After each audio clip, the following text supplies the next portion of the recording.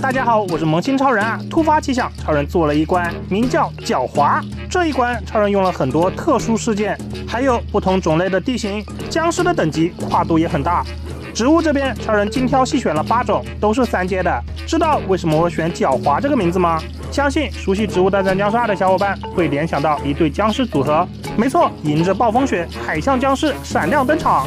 原本就是冰河世界的地图上，瞬间覆盖了一条又一条的冰路。狡猾这个关卡名就是从海象僵尸和滑雪僵尸这对组合身上获得的灵感。注意啦，第一路是有一个弹跳板的。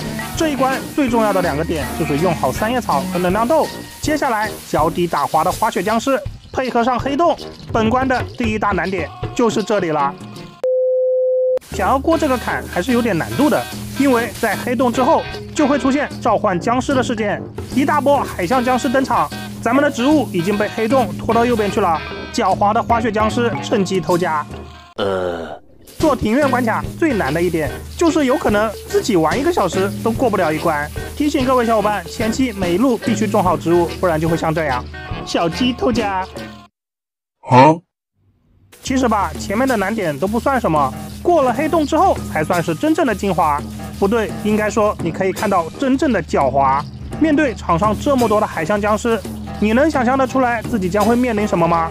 没错，一堆狡猾的滑雪僵尸，3叶草赶紧丢起来啊！吹走几只算几只，就问你们滑不滑？滑不滑？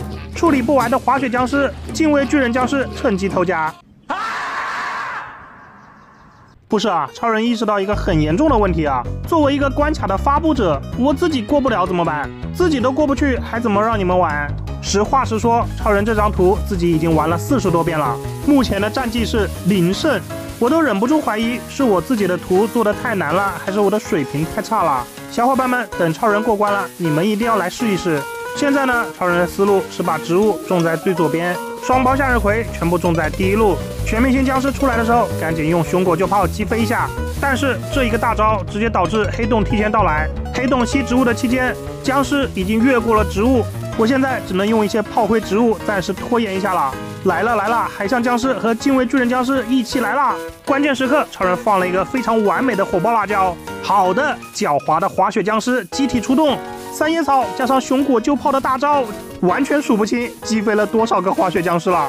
有冰龙草的控制，加上爆炸坚果的输出，敬畏巨人僵尸就剩1只了。狡猾的滑雪僵尸又来了，赶紧全部吹飞！哇，没了，有希望可以过关了！最后一个火爆辣椒，完美收官！终于啊，太不容易了，超人终于赢了一局。只需要通关1次，超人就可以发布这个关卡了。小伙伴们，你们要不要来挑战试试啊？